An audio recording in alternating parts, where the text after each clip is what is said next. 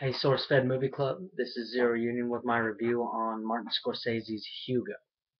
Uh, for one, Martin Scorsese is just an amazing cinematographer.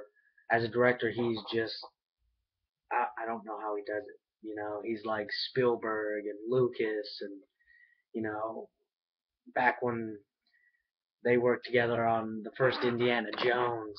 Um, my I would have to say that Chloe, the girl from Kick-Ass who plays Isabel in this one, she's my favorite character. Just a big old bookworm.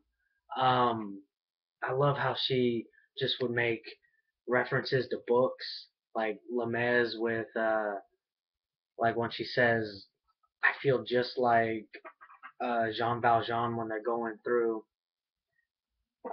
Hugo's little hallway to his quarters, if you will, in the train station, which I thought was really steampunk and really awesome. Um, just with all the steam and the gears, it was awesome. It came off a little bit much like a kid movie, but as some of us know, and me especially, since I used to be one, um, it's a little slow starting, but other than that, I mean, it's just amazement. Like, I love how they said instead of using the term robot, they used automaton, which I guess back in the oldies days was the correct term to use.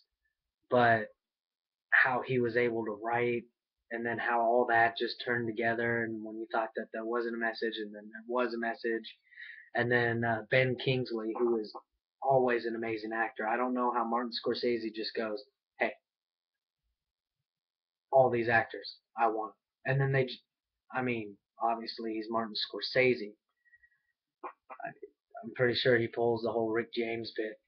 I'm Martin Scorsese, bitch. You know? But I just really love this movie. Just the way, the camera panned. I mean, he had freaking uh, Borat in the movie. And I know that's probably all he's ever going to be remembered as, but I mean, him himself is an amazing actor, especially in the European theater. But overall, it is just an amazing movie, and just the way that Chloe would just reference books that I've read or movies that movies that were plays and books that I've read, like David Copperfield, great book, Lemez. I've seen the old, like the very original one, then the one with Liam Neeson and Jeffrey Rush, and even the new one with Hugh Jackman and Anne Hathaway. I mean, just Martin is just very thoughtful in all of this, and just the way everything was put together on a visual standard, it just amazing. I can't stress enough.